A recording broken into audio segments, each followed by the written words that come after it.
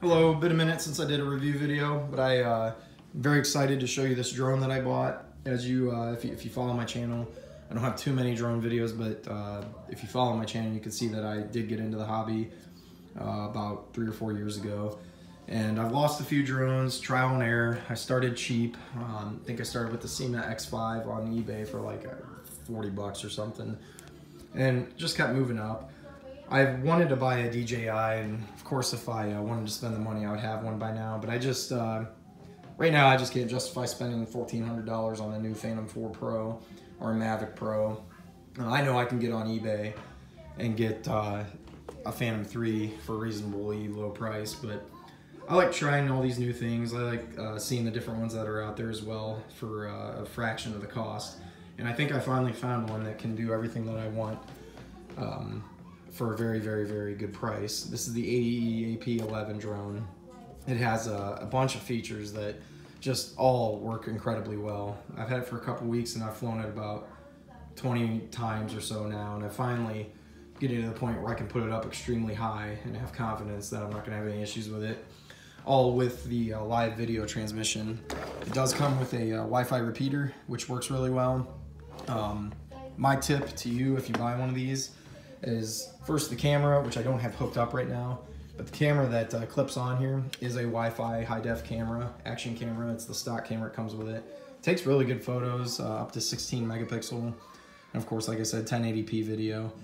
Very, very crisp, clear video for a stock camera that comes with it. You can also attach a GoPro. There's different cameras that you can put in here as well. But so far, I'm just gonna stick with the one that comes with it. But back to this, the tip I want to give if you get one of these, when you pair your Wi-Fi repeater to your camera when it's hooked up here, easiest way I've found when using the app for first-person view while you're flying is you switch on the repeater, you wait about a minute, turn on your camera, and then wait another minute, turn on your Wi-Fi on your camera. By then, your phone will be connected to the repeater first, fully, and then the repeater will then connect to the camera, and that seems to give me more of a stable connection, because at first I was losing signal a lot faster, and I think the phone was trying to switch over to the camera Wi-Fi instead of the Wi-Fi repeater. But if I make sure that my phone's fully connected to this, and this is fully powered up first, I was flying 700 feet today, and I had zero issue with any delay, no crashes. The app ran just fine. And before I had issues, when I turned everything on at once, I think my phone was connecting to the camera first, and I think this is just a good tip for anyone that has one of these or is looking to get one. But further on, the GPS that it has equipped with it does very well. On the control, you can see the GPS in normal mode, NRM is normal. When you first start off, wait for the GPS to lock. There's a light on the back that will flash green. This light will flash for, I don't know, about 20 seconds or 30 seconds until it finds its GPS and everything's powered on. Once that light turns solid green on the back, the GPS button or light right here will also stop flashing and be solid green. Once that's solid green, you're ready to fly and you know you have good GPS. You could always take off in normal mode if you switch. Like let's say you lock it on GPS first before you even take off. You take off, you're flying around, and then you flip it in normal mode. That's fine. It won't kill your GPS signal. This will still remain green. You just will have full control of it, and it's not gonna hover where it's at, and it's not gonna return home until you have GPS flipped on. And then it's instantly, it'll just stop right where it's at and hover and hold its altitude and everything. Very heavy drone, very stout. Feels like it's made very well. It's about 4 pounds with the battery, which is a 6800 milliamp battery. Manual says you can get 25 minutes of flight time. I actually flew it for 28 minutes today and still had some battery left to play around a little lower on the ground. But very impressed with the battery. I mean, for the price, you can get these for a couple $100. They have the AP11, which is listed for $6.99, and it does have the follow me, and you can wear a wristband and have it follow you. A few other features, but by the time you spend that much money, you might as well get a DJI.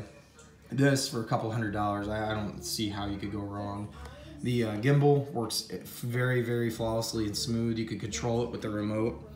with the camera pan tilt button or toggle switch, but while you're flying you can slowly bring the camera down, bring it back up, and when the drone, especially on a windy day, if it's tilting back and forth, the gimbal will remain horizontal. The motors will move it to keep it level with the horizon. That way you have smoother video. And if you turn abruptly, like if you turn real fast like this, the camera will also correct itself by a motor that will soften the turn. So if you turn left, it'll slowly level back up with the drone like that. The camera's not on there. I have it plugged into the computer right now. I'm uploading some video I put together flying them around town here, which I'm going to post. I'll probably actually have that posted before I even post this video. But the camera is just a little action camera that came with it. You can also have it set to record just a full entire flight before you even put it on the drone, and then not even use Wi-Fi. But I like using the first-person view with the Wi-Fi repeater. It gives a cool view. It could also be useful for like roof inspections or anything where you're trying to see live video without having to wait to bring it down and then review it on a computer. When you view the video on your phone, when it's clipped on here, you can clip your phone on here while you're viewing it. You can see that there's some distortion a little bit. It doesn't seem like it's full high def. However, when it's recording, as soon as you select record on the app, it's recording high def or 1080p high definition onto your SD card in the camera. So it may look kind of low quality while you're viewing it. Still not bad, but when you view it on a computer, it'll be a lot better. No delay, no choppiness, nothing like that. Although it's not a DJI, it still just has very impressive features for the price. An actual physical switch instead of a button you have to long press or anything like that to turn it on and off. Battery's charging right now, but it's a big battery that fills this entire space. I can put my whole hand in there pretty much. Like I said, it's a 6,800 milliamp battery, and I clearly got 28 minutes of flight time with it and still wasn't dead. Higher the wind, higher the speed, higher the altitude climb, the battery usage or the battery life may vary. But if you're just doing some light hovering, or if you're doing want to do like a cool shot for real estate to try to sell a house or anything like that, it's not going to use nearly as much battery just for little things like that.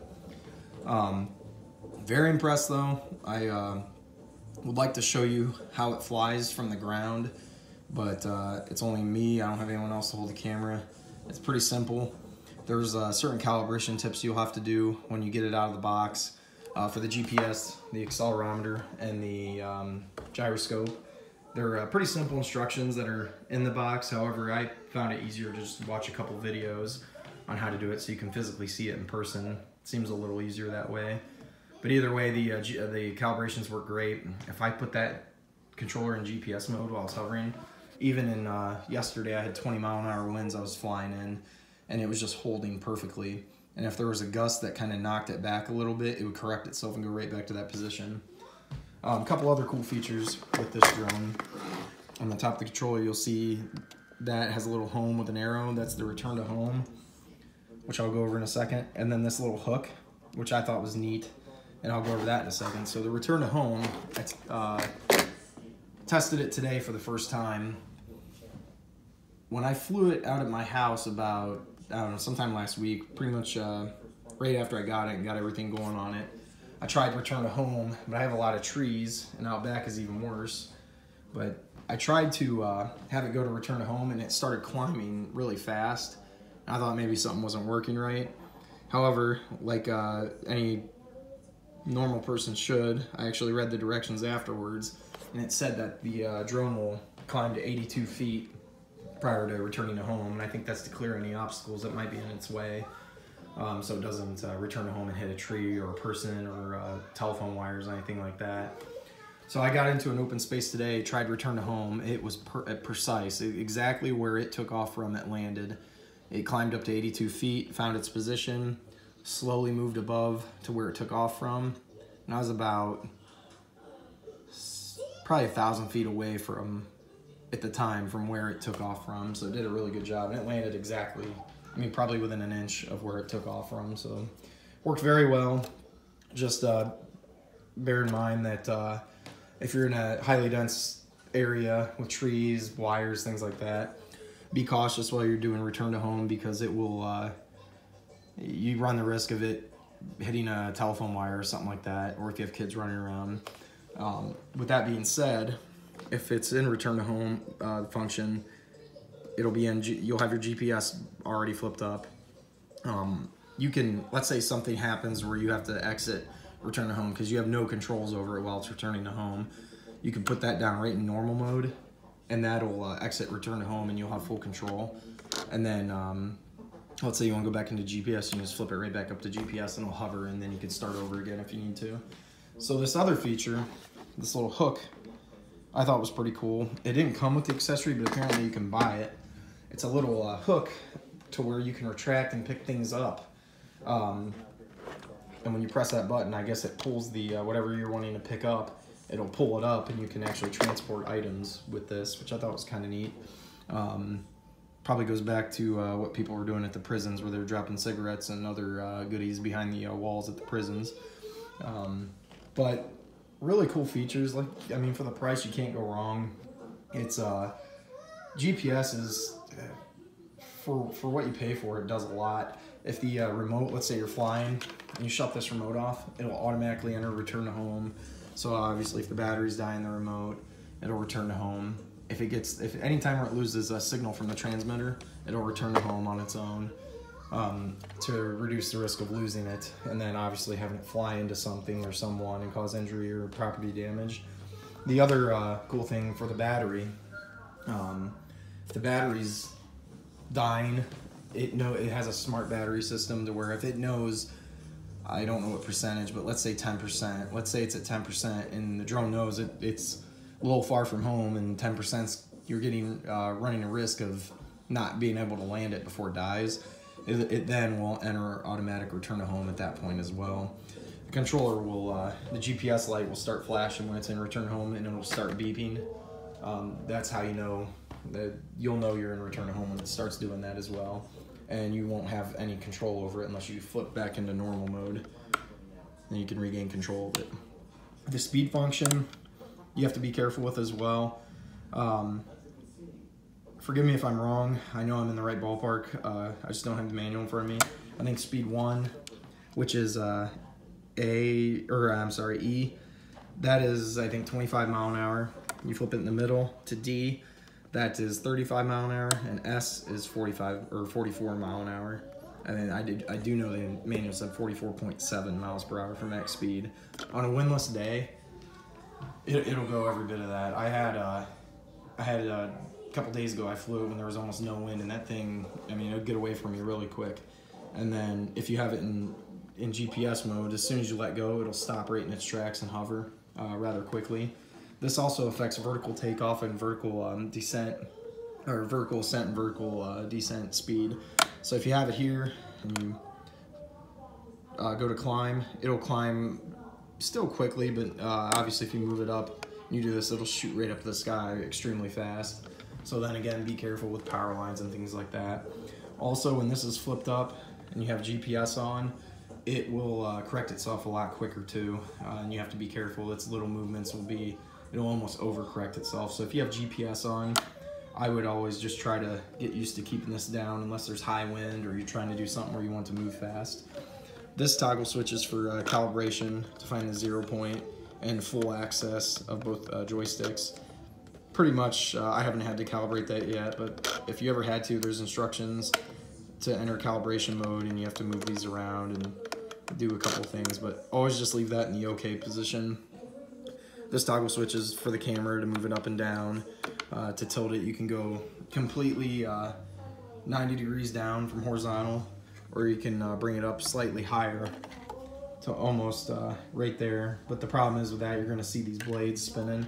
A good tip, I guess, is to tilt this down just about 30 degrees, maybe 25 degrees or so. That way when you move forward, you're not having the camera pick up the blades, and you can make a better looking video that way. So all in all, a good review. I mean, I've flown it. I'm gonna post a video here rather quickly of some shots I took with it from the air. And just for a medium grade drone, it's definitely not a toy, but it's not a super professional one either. But for the price, I don't think you can go wrong. It's extremely powerful. It's heavy. It cuts through the wind really well, and you can have a lot of fun with it. And kids love watching me play it or play with it, and you could probably have some good uses for it as far as real estate. If you're in law enforcement, you can use it to carry around as even if you want to consider it a throwaway drone, since it's not super expensive, you can carry it around. And if you have if law enforcement needs to track a suspect that fled on foot, get aerial video of a property for whatever reason, there's a magnitude of things you can do with it, but it serves multiple purposes. But just for taking some cool air video, and it'll also take snapshots as well from the air, and you can do it in burst mode, take some really cool pictures, which is, like I said, goes up to 16 megapixel. So let me know if you have any questions. Great drone. I give it a thumbs up. For the price, I give it a 10 out of 10. I haven't seen one issue with it that I don't like. Everything works as described. The gimbal is flawless. It's very smooth. Even when you're jerking back and forth fast, moving up and down fast, it just adjusts itself properly as it should. Haven't had any flaws. One thing before I leave here is I did notice that it was kind of doing this last week. And I thought maybe the gimbal was defective. Well, when I looked, the camera wasn't fully seated in here. So I don't know why, but for some reason it detected that, and it wasn't correcting itself like it should. So the camera was just crooked. I put it in there crooked. So I seated it correctly, and it was fine after that. So once again, if you have any questions, if you guys want me to do a video on as far as how to calibrate everything, let me know. And thanks for watching.